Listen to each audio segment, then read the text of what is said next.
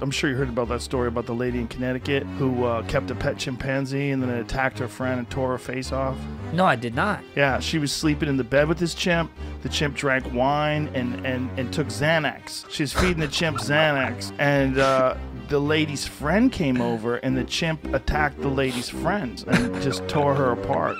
I mean, I shouldn't be laughing, but It's horrible. That's wild. That's It wild. was a big chimp too, and he's eating her. Shoot him! Screamed the chimp's owner. Yeah, he was a huge chimp, and he tore her face apart. I think he bit her fingers off. Oh, you don't show me the pictures of the lady.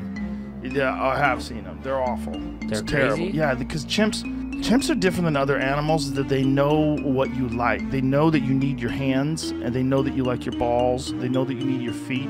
Those are one of the things that they attack. They attack your face. They tear your face apart. They pull your eyes out.